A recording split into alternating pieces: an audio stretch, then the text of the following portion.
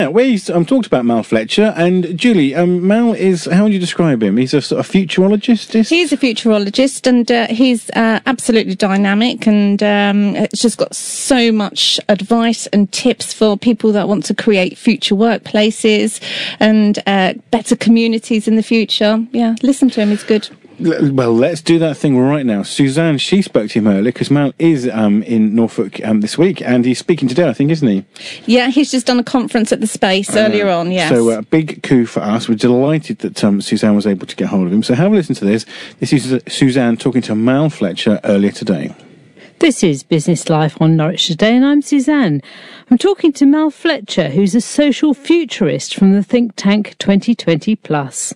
I have to ask you, first of all, what is a social futurist? That's a good question. Well, futurism in general is involved with mapping present emerging shifts in things like technology and projecting them forward to suggest how they might further develop in the future. But as a social futurist, my special focus is on tracking all of that and how it will impact on social groups. Now, that includes businesses, governments, civic authorities, community groups, religious groups, and more. I'm interested in how rapid change will impact our social ethics and the way we relate to each other. And, in business and civic leadership, unless we understand that, we can't really plan for the future. And our influence and market share are not a product of how we celebrate the past or how we manage the present, but I think, as Kodak recently found to its cost, influence is a product of how well we engage the future before it happens. So why is it important for leaders and businesses here in Norfolk to take account of future social trends? I mean, there's a tendency, isn't there, to focus on the here and now, particularly in difficult times. The focus is very much on whether it's in health, the immediate demands on the health service, or whether it's in business, the immediate demands of business. Why should we look to the future?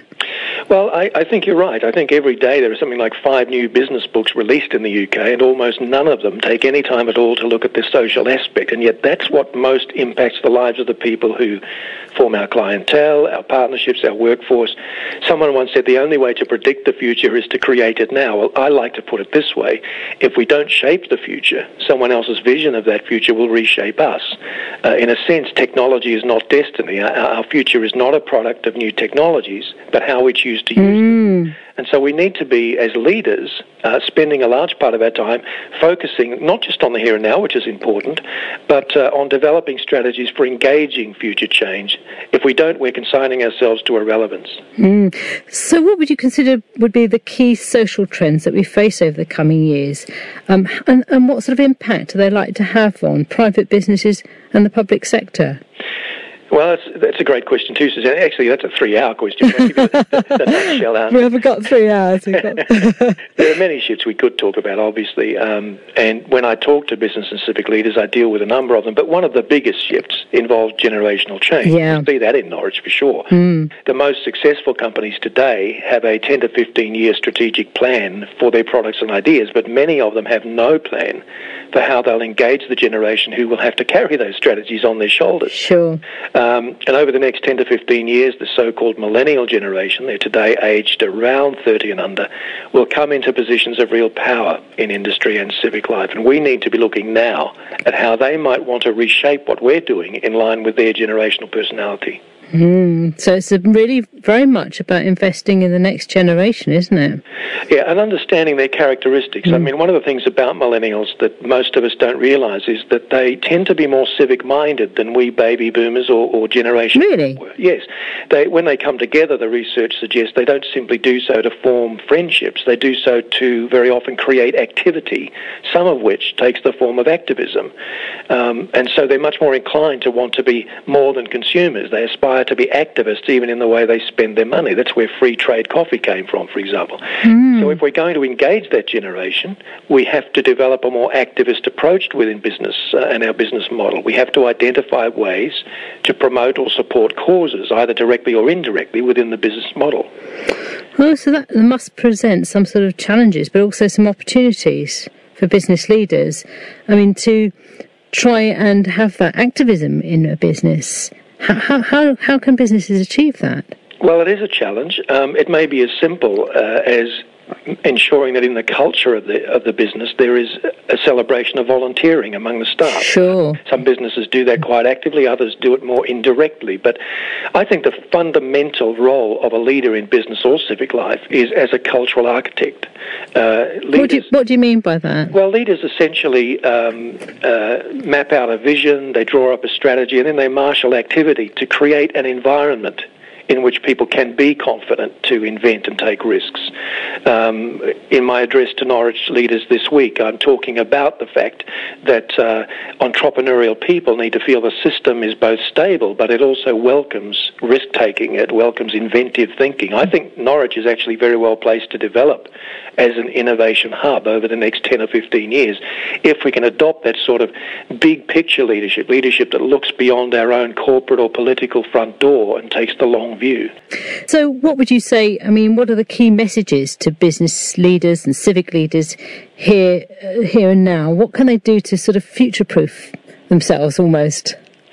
Well, I think, obviously one can't future-proof anything. The future is by definition unknowable. But if it was predictable, it wouldn't be the future. It would be something else. We'd all be lottery winners. Exactly. We wouldn't be here talking right now. We'd be in the Bahamas somewhere. Lovely. We can't definitively predict the future, Suzanne, but we can, draw a line from the past, if you like, through the present into what might be the future based on the available research and information.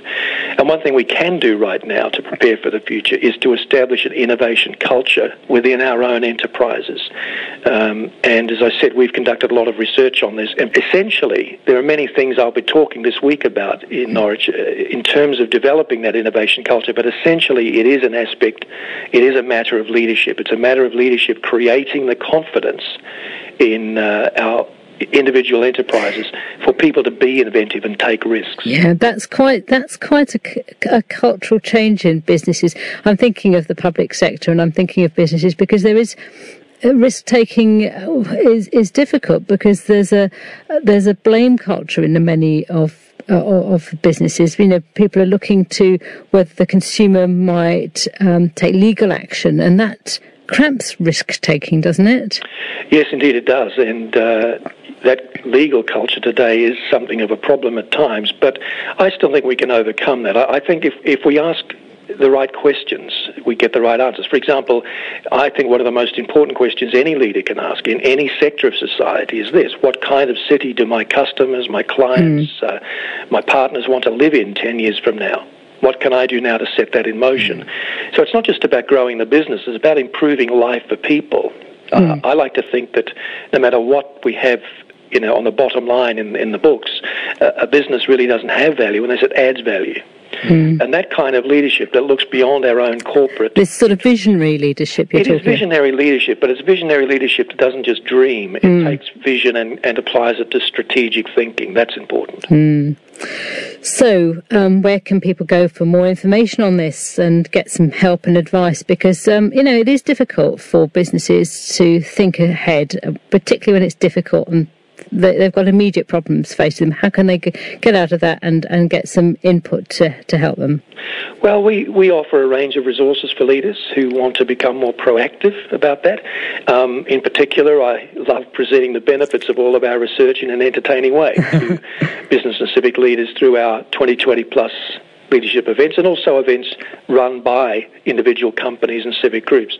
I also do a lot of comment in the media, as I am right now, about issues relating to social change and how it impacts leadership. People can find out a lot more about that, Suzanne, through our website, 2020 plus. That's the number 2020, the word plus, plus.net. And you've got a new book out as well. Yes, thank you for mentioning it. It's all about specific change and how it is affecting social relationships and businesses. It's called Fascinating Times. We've already had some great feedback from leaders who say it's helping them get a handle on where we might be going. It's available on Amazon Kindle, but you don't have to have a Kindle to use it. You can read it on almost any digital device, or you can get it via our website, again, 2020plus.net. Well, thank you very much indeed for talking to Future Radio. Future Radio 107.8. Radio that does different.